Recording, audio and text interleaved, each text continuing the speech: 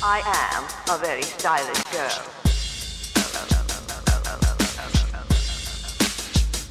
Hey everybody, Tribal Butterflies back again. It's that time of the month again. No, not that time of the month, you sick people. Jeez. It's the time of the month for Ask a Girl Who Can't Define Herself. Today's 3 questions for Ask a Girl Who Can't Define Herself come from 2 different subscribers. Our first question comes from Omega Flash 4, and they ask, "Hey TTB, my question for you is, do you like Valkoid? And if so, what's your favorite song?" Okay, so I'm gonna admit something to you guys. I had no idea who Valkoid was. None! I actually had to look them up on YouTube, and so I gave it a listen, because I'm up to try anything that you guys suggest to me. I gave it a listen, and I didn't like it. The only song actually that I gave a chance was, I believe it was called Honey. And, yeah, I didn't really like it. I didn't really get into it. Maybe part of it's because I was intimidated by the dance moves, and I was worried that your next question was going to be, can you do the Honey Honey dance or something like that?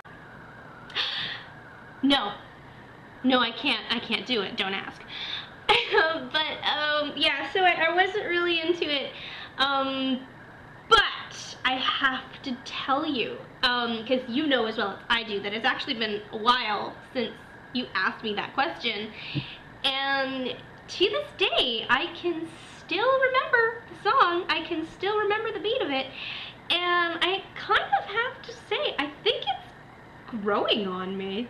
I mean, I only really did give that one song a chance, so if you have another song by them that you really, really like and that you think I should listen to, then I will look up that one because maybe it's even better. But I don't know, like, I'm not majorly in love with the song, but it has kind of grown on me since you mentioned them and since I looked them up, so I don't know, I could be a fan in the making, I guess, but right now, at this point, I'm gonna say I'm not a fan, but I don't know, Honey Honey is kind of growing on me, so I'm not gonna say I dislike it as much as I did initially, and I wish I could do the dance moves.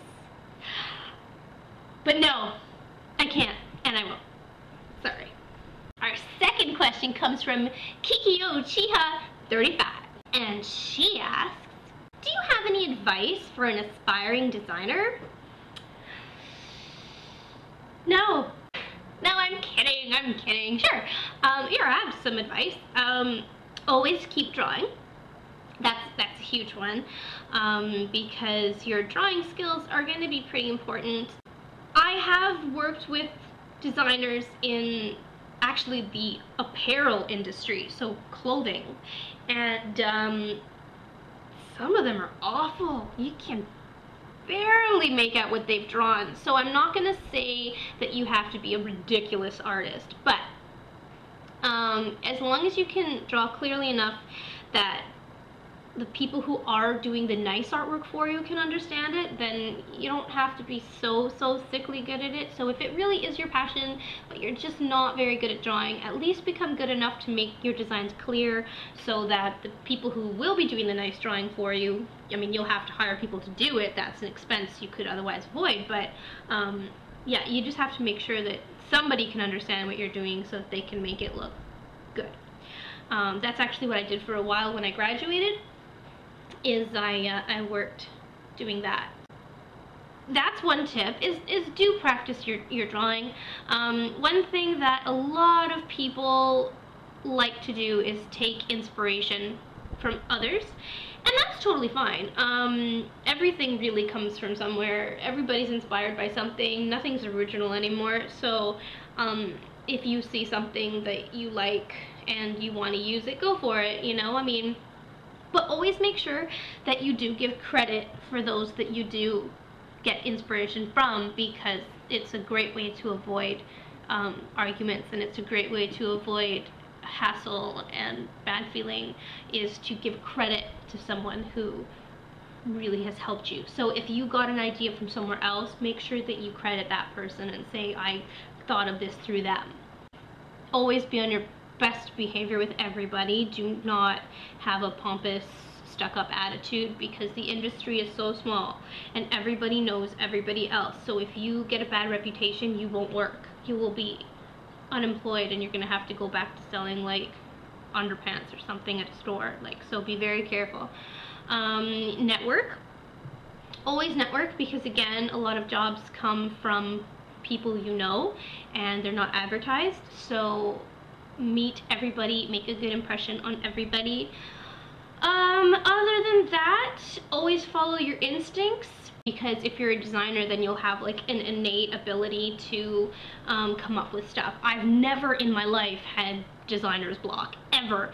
Every time I've had to come up with anything, it's just instantly come to me. So if you can do that, that's fabulous. And another big one, which I never do but is very helpful, is to look at what other designers are doing, because they honestly do set trends.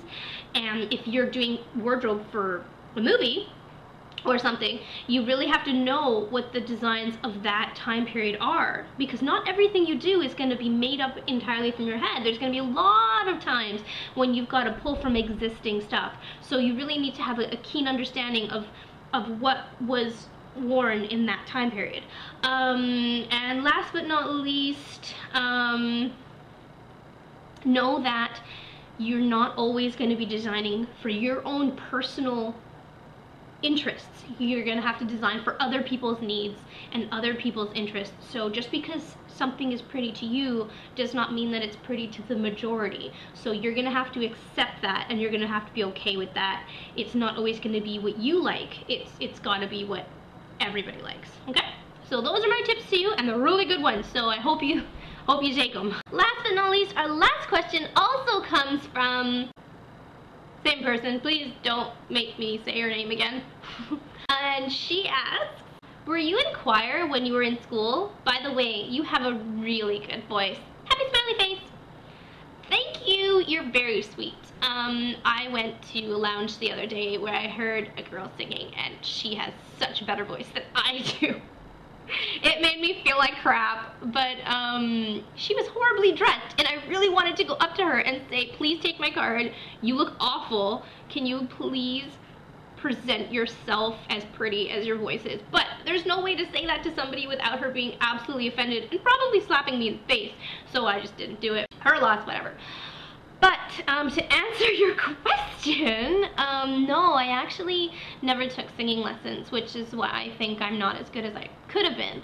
I was never in choir, but when I was in high school, I did join the only version of choir that we actually had, which was music ministry, which basically means, well, I went to a Catholic high school, and we had music ministry, which sang the hymns for the church that we had in school. And it was not my preferred music, but it was an opportunity to sing, and it did offer some coaching. So I mean, you take opportunities where you can get it. So I did that, and it was okay. Like, we had a lot of fun, but I never had any real classes, and I didn't do like any intense choir, which I wish I had, but I mean, that just wasn't available to me at the time. So you take what you can get, and you appreciate it. So not really choir. I would have liked to, but oh well, right? So thank you so much for the questions. I hope you guys enjoyed them, and I hope you guys enjoyed the answers, and I will be back next month with another episode of Ask a Girl Who Can't Define Herself, and next week with another episode of something. I don't know what. Probably the weight loss update. Yeah, I think I need a trip to the gym right now. See ya! Bye. I am a very stylish girl.